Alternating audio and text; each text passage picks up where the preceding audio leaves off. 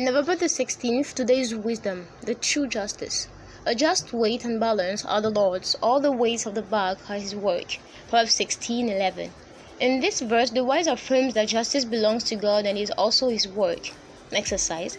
How to become just again?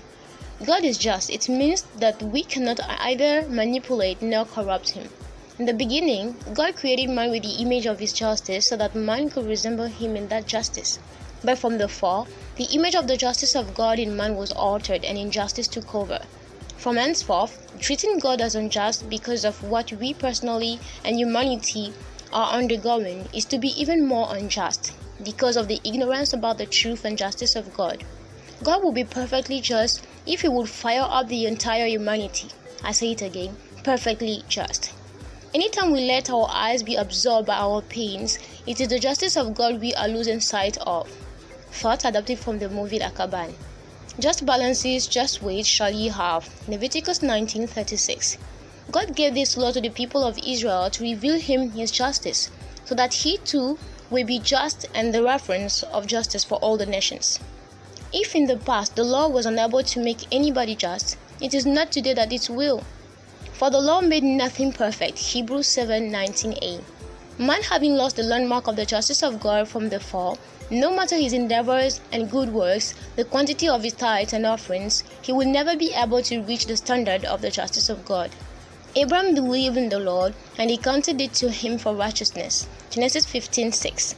God was paving the way for justice, faith, not works. Just balances, just weights are for the eternal. It means that if someone wants to be just, he has to refer exclusively to God, who wants to make every man just. What kind of justice have we learned from our family and community? What kind of justice do we live and promote daily? Jesus says, I tell you, this man went down to his house justified rather than the other. Luke 18:14. It's the conclusion of the parable of the Pharisee and the toll collector praying in the temple.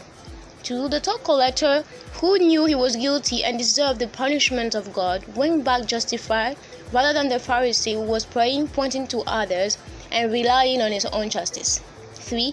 This conclusion means for Jesus that nobody will be justified on the basis of his good works.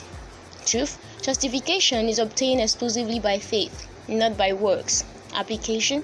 To give up on my own justice and to receive by faith the justification of God.